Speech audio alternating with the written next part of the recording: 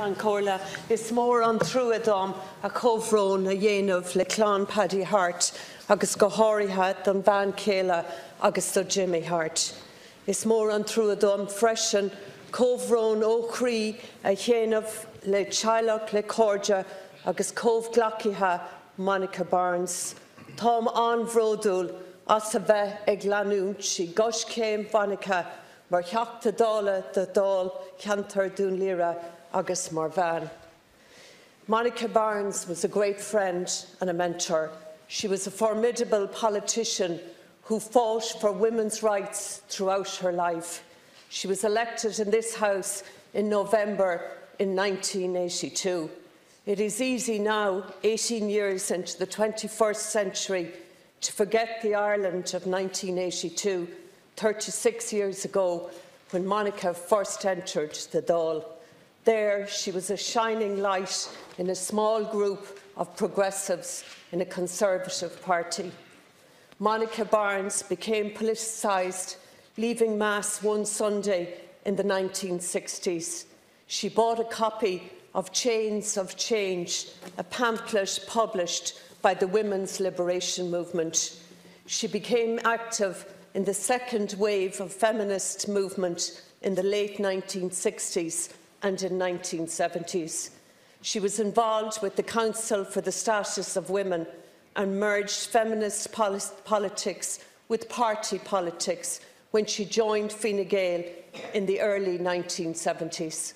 She was one of a number of feminist women who joined the party because of its vision for a just society. She was one of two Fine Gael TDs to vote against inserting the 8th Amendment into the Constitution in 1983.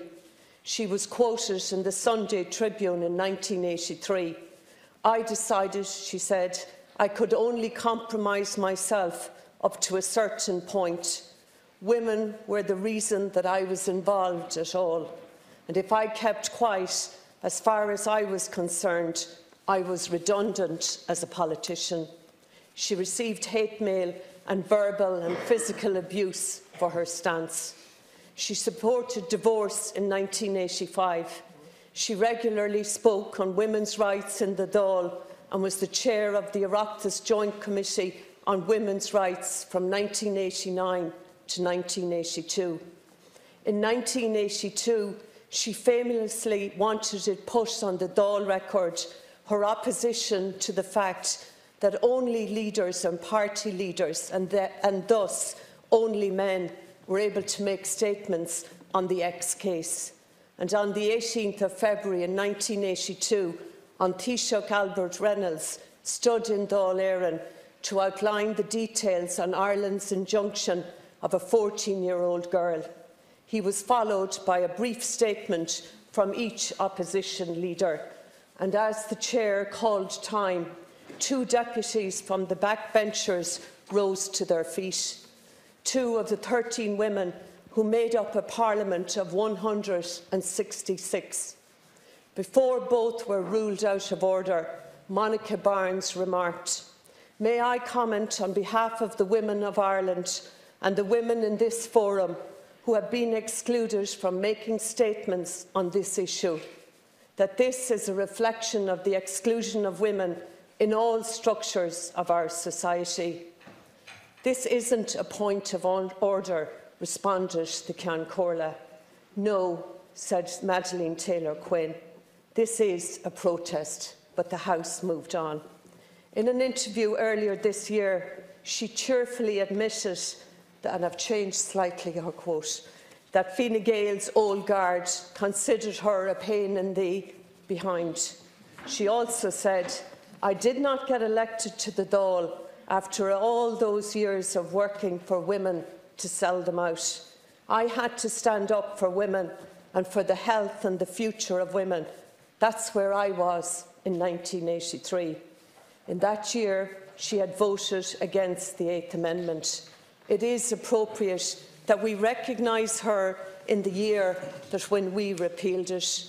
She was an outspoken advocate for women's rights and on occasion expressed disappointment and anger of issues dealing with women. Speaking in the Dáil in November 2001, Monica succinctly summarised her own outlook and her role in public life.